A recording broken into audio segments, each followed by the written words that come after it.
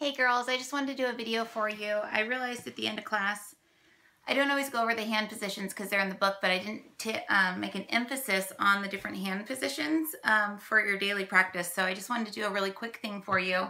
I found my pendulum. Remember, I couldn't find it. I just want to let you guys know that you're all amazing, and I had such a great time this weekend. I wish we would have had more time, but that's what Reiki 2 is for. I hope you got the basic idea of the difference between your spirit's qualities and your ego's qualities, and where you can find aspects of yourself in other people and help yourself grow. So remember, during your cleanse, this is your 21 days to cleanse. If you're not coming back to Reiki 2, still do the 21-day cleanse. Because this is your time to get to know energy, get to know when someone else's energy is in your field, get to know when it's your energy, and get to know when you're getting irritated by something that may not even be why the person is doing that, and use that as an opportunity within yourself to grow. Kind of like the example of when Scott in class said that he gets annoyed when people whistle, and he says it's because they do it for attention. I think people whistle because they're happy. Other people may say they whistle because they're good at it, or whatever. So when you start to get irritated with something, ask yourself, just kind of tune in and ask yourself, where in my body is this? And it's going to be in one of your chakras. It'll end up in one of your chakras. And, just make note of it. It really bothered me, and I felt like it was down in my solar plexus. I felt very drawn to my abdominal area. You can ask Reiki Go and ask Reiki, the quantum Reiki from above, to come down and fill that area with light and remove that irritation or remove that feeling. And what that's doing on a quantum level is it's changing the beliefs, removing the beliefs, replacing them with something else. It's cutting cords, maybe to somebody that used to whistle for attention when you were in school, and maybe you were jealous because they got more attention than you. So now your brain has read that as when people whistle, they do it for attention. But I mean, little tiny things like that can really, really, really, really like ruin our day, because we could be seeing someone doing that at the gym, and all of a sudden it triggers us, and then it gets us in a low vibration. Now we're a low vibration, and because we're healers, because we're intuitives, mediums, channels, we're attracting energy from these lower planes down here, and then we're going home, we're taking out on our family, our spouses, our kids. I mean, sometimes legitimately people are just straight up annoying, but if you're annoyed by something, there's something at the root. And when we go into Reiki 2, I teach you guys how to do kind of like Reiki readings. So it's learning how to kind of read within the chakras why that's there. The third chakra is like your identity of who you are. So, maybe Scott, sorry, Scott, I'm picking on you, but that's the only example I could remember from classes. Is your identity of who you are. Maybe you want to be seen for who you are, but you're not seen for who you are. So other people who are whistling for attention are getting attention for who they are, and blah, blah, blah, blah, blah, blah. So I'm sure all of you girls can think of ideas. You wrote down your examples and of the things that you liked and didn't like, and just be aware of them over these next 21 days. Drink your half of your body weight in ounces in water. If you weigh 100 pounds, drink 50 ounces a day.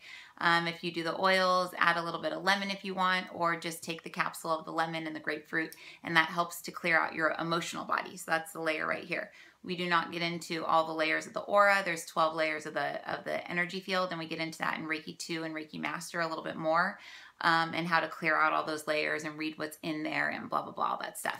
So this class was more just for self-help type stuff. It's like learning who you are. You can't be an accurate medium or a psychic or an intuitive, or even, you can be a healer, you can be a good healer, but what's going to happen is you're going to start projecting your own stuff onto people. You're going to be one of those people that I'm sure everyone's gone to that's told you your worst fear is what's going to be your future. It's because they're reading their own energy and their own fears, and they're projecting them onto you because they don't know the difference between their energy and your energy. So the first step is the connection with your higher self that we got this weekend, the connection with those upper dimensional selves, the understanding of what those are up there, and bringing that information in and learning how to kind of channel that information through you. The attunement to Reiki is really what you're paying for, is the attunement, because most classes are not a class and an attunement. It's just an attunement, and here's a book, and be on your way. And here's another class for 400 on crystals, and here's another one for this on oils, and here's one for this on chakras. So I try and give you as much information to kind of like gnaw on for those 21 days as possible, so that you can have stuff to do during these 21 days. Remember, if you want to pick a card each morning, go get some angel cards. Remember to imagine that the cards, here's my hard drive. Let's pretend like the hard drive is an empty box. Okay, so this is an empty box in my mind. We're using the law of correspondence here. So this is as above, so below. So if I'm tuned in to my higher self and I'm running Reiki, I'm tuned into my quantum self, which is as above. Then so below would be here in the matrix of the third dimension. So in your mind, you're imagining that the angel cards are a box, and your mind is reading the energy on this, but it's showing it to you as a box. So you may see a box with, I see a box with a bat in it for some reason, and I see a box with some goop hanging off it. So obviously my hard drive's energy is not clear. So I'm going to say Reiki go. I'm going to see the Reiki coming down through my head, out my hands, and then maybe even Reiki coming down from my Reiki portal down over my hard drive. And in my mind, I'm seeing it going into the little box that I was imagining. So once the box is full, I literally, in my imagination, here's like a ding go off when it's done. But I mean, you can set it up however you want. Because remember, I didn't see for like 3 years. And then when I started to see, I was like completely shocked at how inaccurate I was at what things really look like. But I was always accurate in my readings and when people were healed and when their chakras were balanced, because I set that communication up between me, my higher self, my conscious mind, my subconscious mind, my spirit, all of that. So anyways, so you run the energy through the cards, wait until they're full, and then just flip a card. Write in your journal for like 10 minutes like we did at the beginning of class. Just, what does this mean to me today? What does this mean to me? And just know that you're picking the card, or a card will fly out, that your higher self or your greater consciousness is wanting your conscious mind to read for that day. So it's bringing you in a message. Your angels are bringing in a message. Your guides are bringing in a message. And by you flipping that card, your mind is going like, oh, zip it for just long enough to kind of let messages in. So while you're reading those cards and you're writing, you're actually receiving messages from above. You think it's just your mind going, oh, I think this card means this and this means this, but it actually is your guides bringing in information. Your self-healing, what I didn't go over in class, would be your, you can make it 10 minutes, 20 minutes, 30 minutes, 45 minutes, an hour of actually running energy. And I want you to start getting used to that. I mean, just when you're bored watching TV, you can, in your mind, Reiki go, bring the Reiki in through your crown, out your hands. Like I said, do like the little Reiki ball, start to build up the chi, the energy. You can put the Reiki on you, and just in your mind, remember, if it's, you're seeing light coming in your head and out your hands, even if you're not attuned to Reiki, you're going into an alpha brainwave. So this is more of a wave where you can receive healing on a cellular level. So sending energy to your heart, to your solar plexus, your knees, your feet, anywhere, just kind of practicing running the energy. For the official sessions, for the self-healing sessions, you're going to want to start, I get the Insight timer. The Insight timer, I downloaded that. I set it for 30 minutes, for 3 minutes for each chakra or whatever. So I start and I do this, and I just imagine my higher self coming in. And sometimes I'll start like rocking or moving, but you'll actually kind of feel energy. But I'll say Reiki go, and I have Reiki coming in my head and out my hands. And I'm just running life force energy into these chakras, and this is calling my higher self in. When you feel like you're kind of like lodged in, I start my timer, maybe my music. You can get Spotify. There's Jonathan Goldman has some good Reiki chants. A lot of his music is god-awful. I can't even handle hearing some of it. It's like the Holy Harmony. It like really hurts my head. But his Reiki chants are awesome. And then he has some other stuff, but it's really expensive if you buy on his website. But on Spotify, if you get a little $4 membership, you get all free music. You can listen to his music and guided meditations and just tons and tons and tons of stuff that I use all the time. And then also on the Google Drive, I have a lot of stuff too. So if you're not on that, let me know and I'll add you to that, because I've got like hundreds of meditations, audiobooks, different tools you can use in your development. So the first chakra is the top of your head. So you just sit there and you don't have to imagine a color. You don't have to imagine anything. One thing that would help me is I would kind of imagine those things that used to pick up the water, and there's water and it was like a wheel and it would pick up and send the water over and send the water over. I kind of, in my mind, because I couldn't see, would just kind of imagine one of those things all like kind of like dry, like, you know, I go, okay, what does my wheel look like? And I'd see that it had a little bit of water in it, but it was kind of dry. So I would start sending Reiki into my head. And the longer my hands were here, I would feel like the wheel would start spinning. I would feel like the little things would start to get full. And by the end, usually my little water thing was full and it was spinning, picking up water and turning around, which I thought was kind of ironic because I think those things were used to build electricity or something, or to create, generate electricity way back when, I think. But anyways, that was kind of the visual I would use. I mean, some people I know have used like a merry-go-round, or they'll actually imagine that they're in that chakra room that I take you into in meditation.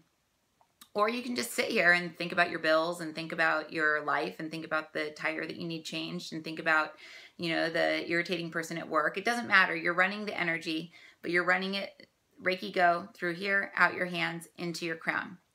The next one is your third eye. So I do this, and this is the only one where I actually used to kind of like see stuff. I would start to see maybe like faces kind of going across, and that's, you're kind of seeing the lower astral plane. We get into that in mediumship. But just kind of sit there. You can have your hands hovering or here. A lot of the times what I used to do, because I couldn't see or really even feel anything, was I would just kind of, I would go like this. And sometimes I would feel like it's almost like you couldn't push your hands any closer. And sometimes it was like I was up here. I didn't know what it meant at all. But it was like, oh, cool. Today I feel like my hands are right here. Today I feel like they're here. Today I feel like they're here. So just kind of play with it. Play with the energy, that you're attuned to this amazing energy that you get to play with now, that can't do anything bad. You can't do anything bad with Reiki. It's universal life force energy. It's electricity. So, and the morphic field around Reiki is when you're tuning into this Reiki that you can't do anything bad with it. So even if you tried, you can't. You could do, you know, you can't use Reiki for anything bad. So anyways, sending energy through the third eye. So I would kind of, I kind of imagine my little spinning thing here. Mine's going super fast. But what I'm seeing is as I'm running Reiki through here, what's happening is it's stopping and it's starting to spin the other way. So what I'm doing is the Reiki is intelligent. It's balancing it. I'm also seeing that some of the Reiki is going in here, but some is also going into my right foot. So the coolest thing about Reiki is it's this high frequency energy. I look at it kind of like those scrubby bubbles on the commercial. They go in and scrub the toilet. It's like, with the way that this energy works, it's super high frequency energy, and it's going to go in and it's going to find the densest energy and transmute that. Then the next densest, and then the next densest. Your intention to keep the energy here is great. You're still going to have energy going in here, but some of the Reiki is going to break away and go heal other things that need healing, whether it's way out in your field, whether it's up in your higher self, whether it's down below the ground, whether it's in your emotional body, your mental body, your spiritual body. It's going to go where it needs to go because it's smart, and there's physics and like science to back this stuff up. It's all math, frequency, stuff like that, that I don't truly understand enough to explain it, but I understand it when I read it. So anyway, so first, second, these are each 3 minutes. And then the third, it's uncomfortable for me to do this because my hand starts to fall asleep, but you can either do this or this.